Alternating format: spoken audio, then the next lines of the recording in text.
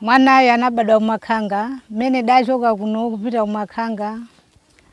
Ndiye kuapitira dokota hapa makanga ndiye akadati kuno kuchipatala kulibe. Pofunika mukatenge abwere kuno dzapemphere ndege apite ku Fatima. Ndiye atabwera kundiuza ndikuti ine Fatima sinditani. Sinditha iyayi. Ndiye nakhala kenako kuti naona adokota akubwera. Otsika ku ndegeyo amene ndiye ananditani anandithandiza.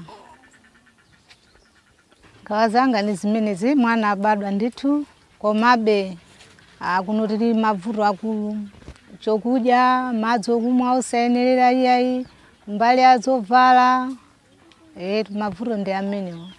What we have seen, particularly since the water has receded, is the huge difficulty to access many of these populations. The fact that the crops for the population has been destroyed, the fact that the health facilities have been severely damaged for some of them, and the fact that the borehole and the access to water is seriously endangered by the fact that the water is contaminated.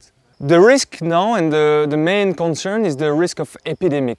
It's an area that is prone to malaria, and it's also an area that we are worried about measles, and the conditions are gathered for all of these potential outbreaks to happen.